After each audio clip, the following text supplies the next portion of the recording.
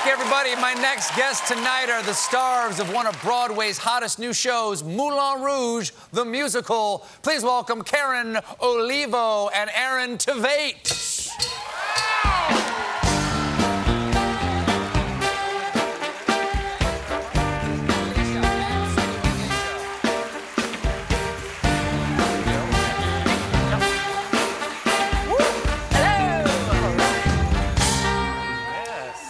Welcome. Hey.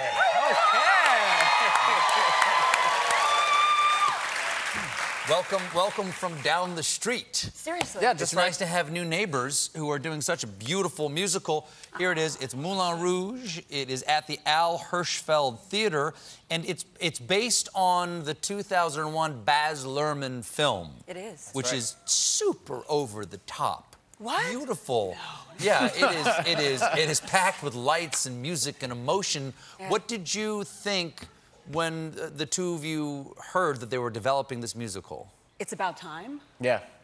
Really? No, I saw the movie and I was like, this has to be a musical.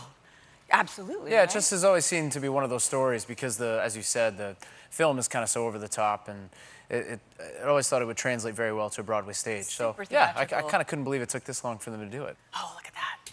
This is the set right here.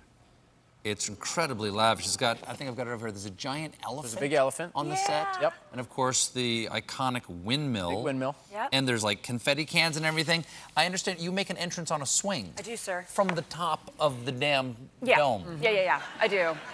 Like are you scared? I used to be, and now it's like sitting in that chair. If I fell out of this chair, nothing would happen. Oh, we would all talk about it. Really? Yeah.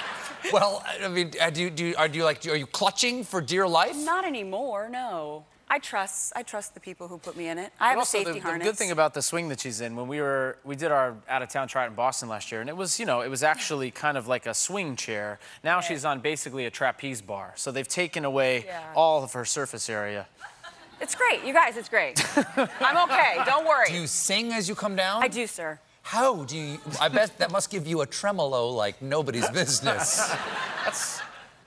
No, it's great. It's. No, thank you. No. You guys, Nicole Kidman came to the show. Sure did. You know, of course, the original Satine from the movie. Did she talk to you guys about? Did she give you her blessing? Yeah, she and Keith Urban, her husband, were there, and they came back to see us, and it's really kind of amazing. It's an iconic performance, and for her to come back and kind of. It meant a lot to us. Yeah. She asked me how I did the coughing. That was the thing that she was the most interested in. Because the character is consumptive, right? Yeah, she's dying of consumption, so she's coughing the entire time. Yeah, everybody in Paris in the 1890s, I think, was dying of consumption. Oh, almost.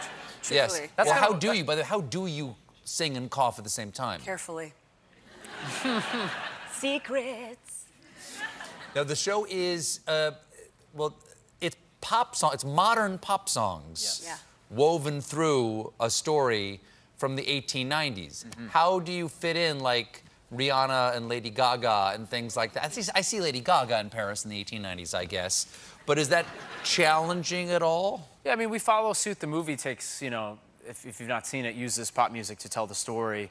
And it kind of, our creators put together some of the music from the film and new music, but I have to say, from my own standpoint, I don't even think of them as pop songs anymore because they work so well dramatically in the story. Like, there's a section in the second act where I sing Gnarls Barkley into an Adele song, and, you'd think that really wouldn't work in 1899 Paris, but the lyric fits so well. The storytelling is seamless. Yeah. Are you either jealous of the songs that the other ones get to sing? I just learned that he is. Yeah. I didn't know this. Karen gets to sing Firework by Katy Perry very early in the show, and anytime you want to sing it, bro, you can sing it. I'll let him have it. Not on stage, though. Not on stage. Come on. He could do it. He could do it in my key. Well, probably. I mean, she does it. Wait a second.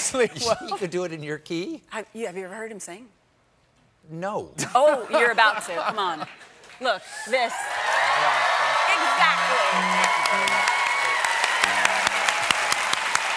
We actually have a very strange, you know, it's kind of amazing to sing with Karen because we sing another song together, Come What May, and there are moments, I think, where our harmony parts are so close together that we've talked about it, we forget, and we can't actually tell who's singing which part. That is It's a very strange thing that happens. Sonically, we live in the same place. It's really weird. It's very odd. That's a phrase I've never said. Sonically. Sonically, we live in the same place. Well, you're going to do a song for us now. What song are we going to hear? They're so excited! So this is one of the songs that is in the film and also our show. It's your song. It's kind of when she and Elton John originally, were in the Elephant, her boudoir, her room, and it's a classic farce where she thinks that we're there to spend the night together as in a business transaction, and I think I'm there to pitch a song idea to her, so hilarity ensues. Yeah. Well, stick around for a performance from Moulin Rouge, the musical, by Karen Olivo and Aaron Tveit. We'll be right back, everybody.